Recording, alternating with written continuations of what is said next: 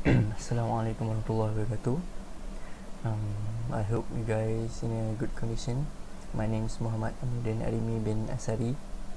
Today I'm going to present about ribs, AP or PA, and oblique projection. Okay, first we jump into the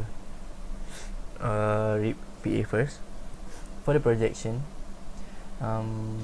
this is an PA ribs. Why? Because there is magnification of the heart. You can see the heart is magnified, and then the vertebral bodies are demonstrated without distortion. The vertebral bodies are demonstrated without distortion. Then the spinous process is visualized at the inferior aspect of its vertebral body. The spinous process is inferior part. You can see the spinous process is at the inferior part. And the last one, the lung field is clear of the scapula. You see the lung field is clear of the scapula. We can see the scapula very well. Okay, next for the position. There is sign of body rotation of the patient because the distance of vertebral column to the sternal end, the vertebral column to the sternal end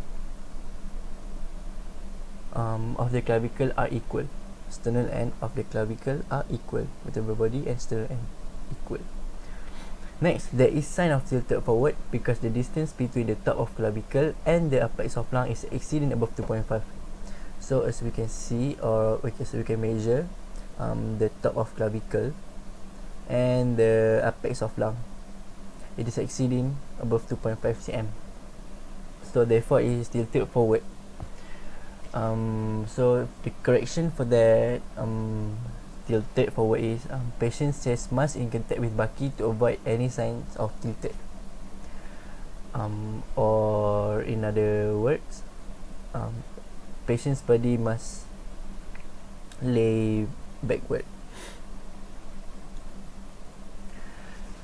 Next, for the alignment, the alignment between X-ray tube with patient cannot be determined because there are no foresights of collimation. Next, for the alignment between X-ray tube with cassette, it is also the same, which is which cannot be determined because there is no foresights of collimation.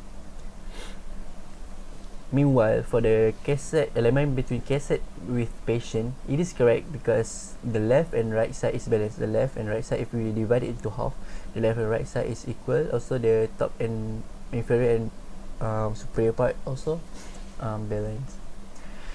The centering point for this radiograph cannot be determined because there is no foresight of collimation. Because we can see there is no foresight of collimation in the image. The centering point for this projection should be 3 or 4 inches before the jugular notch. We can see the jugular notch is 3 to 4 inches below the jugular notch. Next, for the collimation, at the superior part, the structure that should be included for PA rib, should be PA, is first rib to 9th posterior ribs and lung fields. First to 9th and then the lung fields should be clearly visible. Therefore, it is, we can safe to say it is PA rib. For the inferior part, heart, 9th to 12th ribs are visualized. And as for the lateral part, the clavicle and the sternoclavicular joint should be can be seen in the image. Next, for the exposure factors, as for the contrast, we can see that the thin structure, which is the bony cortical outline of the anterior rib, can be seen clearly. Also, the thick structure of the bony cortical outline, which is the posterior rib, also can be seen clearly. So you can see the thick and the thin can be seen clearly. Therefore, the contrast is adequate. And no changes of KVP are necessary in this projection. As for the density, we can see clearly the thin structure, which is the bony trabecular pattern of anterior rib. Also, the thick structure, which is the bony trabecular pattern of posterior rib, also can be seen clearly. Therefore, density is also adequate and no changes of MAS are required. For this projection, there are no changes of exposure factors are needed. Next, we jump into the marker. As we can see in the image, there is no evidence of plumbar marker. It should be a lead marker at the bottom left side of the body. The top left side of the body in a correct annotation. So that the marker is not overlapping with the region of interest. Although my video is on the image, but there is still no marker behind it. As for the aesthetic value, it is safe to say that the film use is optimum, which is 3543, and it is used to visualize all the structures in the projection. The artifact is not superimposed with the ROI. There's an artifact which is a physical artifact visible in the image. We can see that there are some scratches in the image, but they are not so effect. They are not giving any effect on the image. As for the name, there is no evidence of the patient's name, but there should be patient's identification on the film to ensure that the X-ray image is from the correct patient. Also, my video is overlapping with the image, but still there is no evidence of name or patient's identification. As for the conclusion, the radiograph is unacceptable because there is slightly rotation, but the region of interest still can be seen.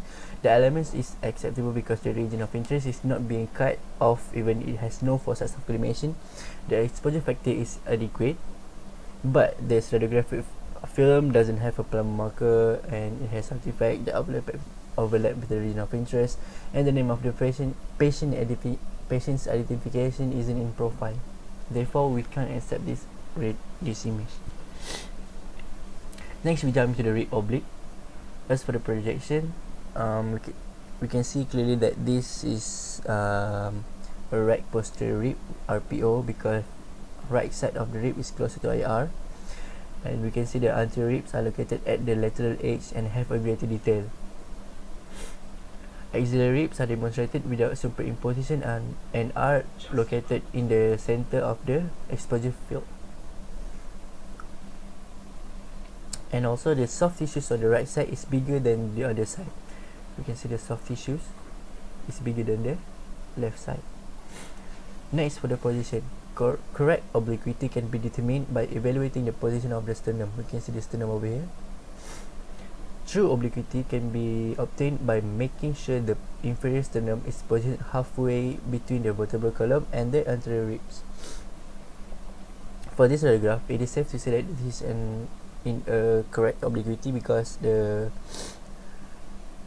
inferior sternum is positioned halfway between the vertebral column and the anterior ribs. Next, for the alignment. The alignment between the X-ray tube with patient cannot be determined because there are no foresights of collimations, and also the the alignment between X-ray tube with cassette also cannot be determined because the absence of the collimation. As for the alignment between cassette and with patient, it is correct because the left and right side is balanced. If we divide it, we can see clearly that the left and right side is balanced. The centering point for this radiograph cannot be determined because there is no foresights of collimation.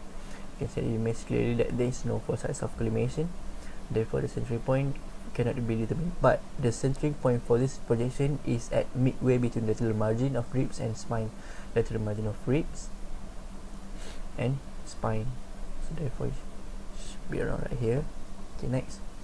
As for the collimation, at the superior part, the structure that should be included are first rib to 10th rib, can be seen clearly. Also, for the inferior part, ribs 12 to approximately 8 may be seen below the diaphragm. You can see the diaphragm below.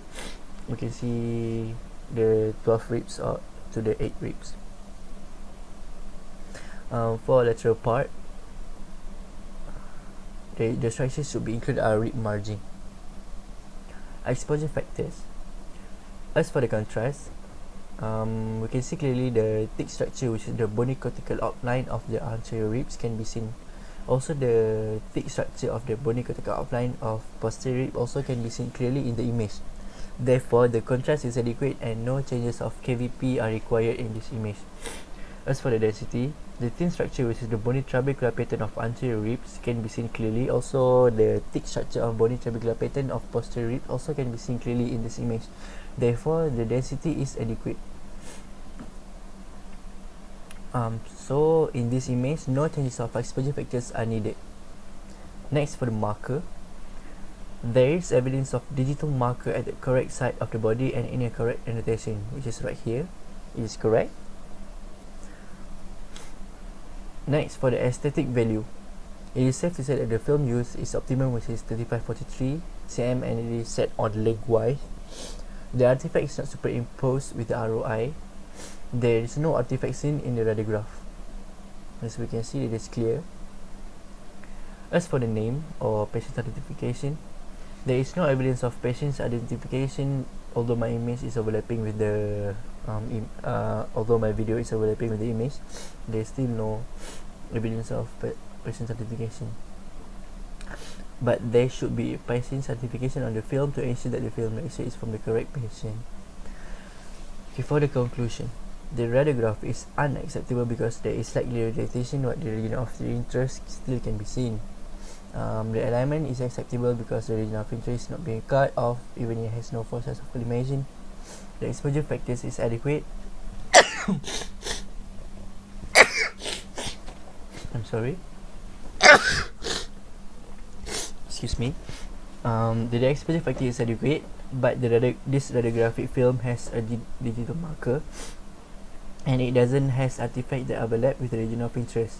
But the the name of patient identification is in profile.